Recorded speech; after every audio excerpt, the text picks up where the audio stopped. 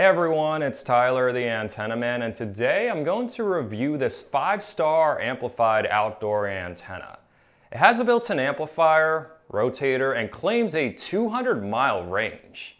How well does it actually work? Stay tuned to find out.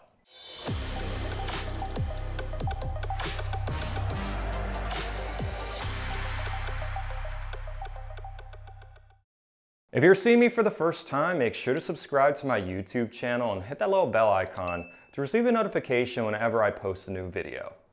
This video is sponsored by the Wondershare Uniconverter. It's one of the most powerful video converting, downloading, and editing tools out there. You can convert videos into dozens of different file formats, download videos from websites including YouTube, compress videos, edit videos, burn DVDs, rip video files from DVDs, and so much more, including removing the background from pictures. With the video editor, you can trim and manage clips, add a watermark or subtitles, and apply really cool video effects. Follow my link in the description of the video to try the Wondershare Uniconverter for 30 days free. You don't even have to download the software, you can convert files right within your web browser. Before I get into details about this antenna, I want to make it clear that there's no such thing as an HD or digital antenna. If you're looking up an HD or digital antenna, you're doing it wrong. Click the card above to learn more. So this antenna sort of seems like a minor upgrade to the world famous junk antenna I tell people not to buy, but they buy it anyway.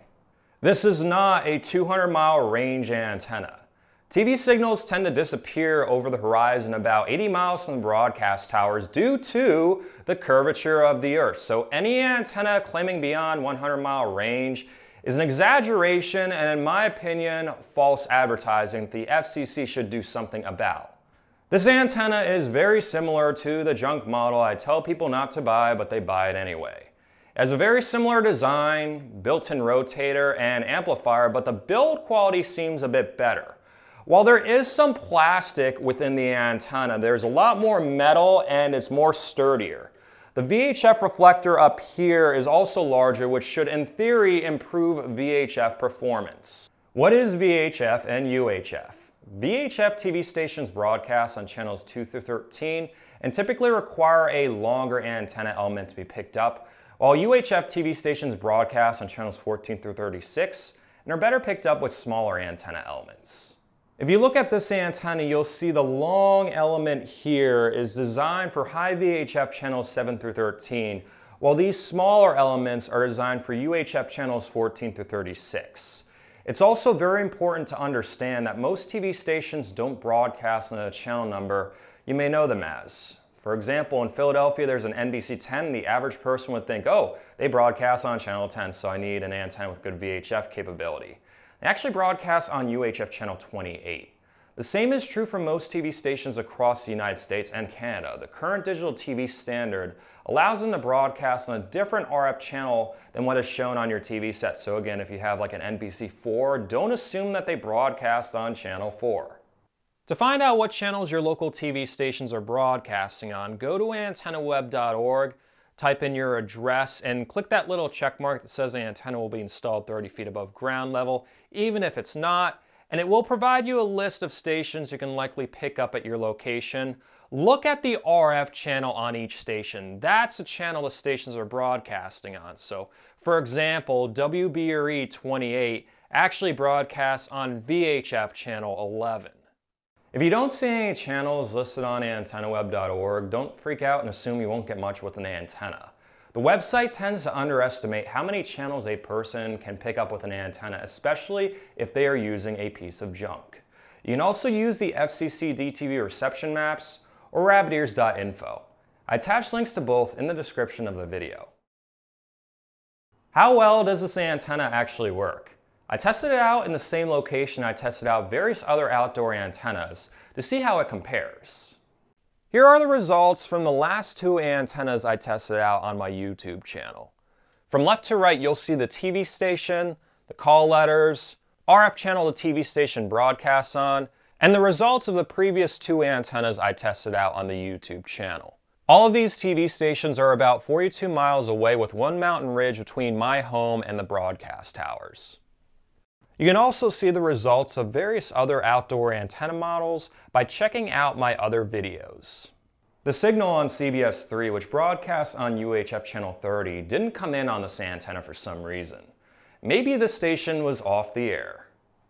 The signal on NBC 10, which broadcasts on UHF channel 28, also did not come in. WPHL didn't come in, Fox 29 didn't come in, and WHYY didn't come in. Okay, so what was this about? Why did none of the stations come in? Maybe it has something to do with what I mentioned in many previous videos of mine. The true problem is with the built-in preamp. It's known to fail in a short period of time. When the built-in preamp here goes, you lose all reception altogether. The internal preamp on this antenna was bad right out of the box. It's a known issue with these generic antennas from China. Even if the antenna works out of the box, the preamp is known to fail within a short period of time. And when the preamp fails, you lose all reception, requiring you to replace the whole antenna. If you don't believe me, check out one of the comments on the video reviews of the other antennas with the built-in rotators. Many of my viewers back up my claim. If you're considering purchasing this or a similar antenna model, listen to me very carefully. Don't do it! It's junk. If you're lucky enough to purchase one that actually works outside the box, it's basically a ticking time bomb waiting to fail. Don't bargain hunt with an outdoor antenna. You'll spend more on junk like this that doesn't work than you would with a decent setup. I'm sure there's some of you out there that will say, oh, I have this antenna or that one you talked about. It works great. I get 50 channels. You just want us to buy a more expensive antenna. No, I don't. The goal of my YouTube channel is to help people get the best reception possible the first time, not get a cheap antenna that's going to fail within a few months. It's really hard to accomplish this goal when Amazon is flooded with cheap pieces of junk from China. It makes me so angry that my hard work gets hidden beneath the lies of HD antennas and 200-mile range claims. I'm so mad I could literally smash this antenna with a rock.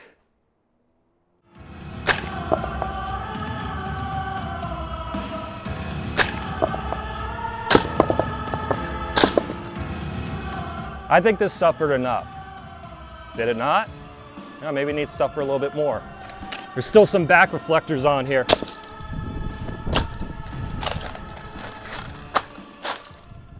In case you didn't get the memo, don't buy this antenna. Stick with a reputable antenna company like Channel Master, Winegard, Antennas Direct, Televis, or RCA.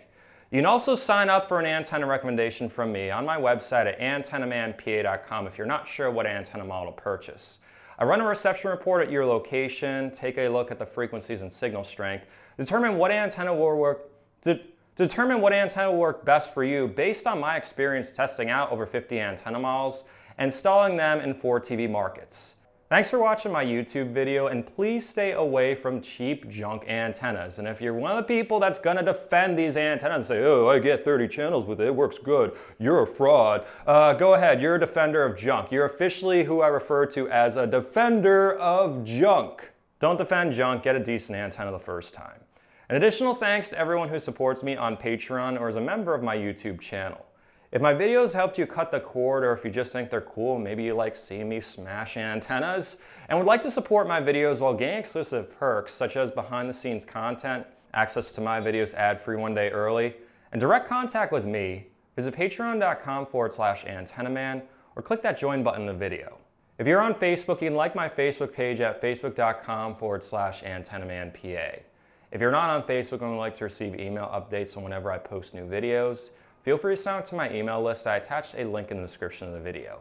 Stay tuned to my YouTube channel for more cord cutting and antenna related videos, and have an awesome day.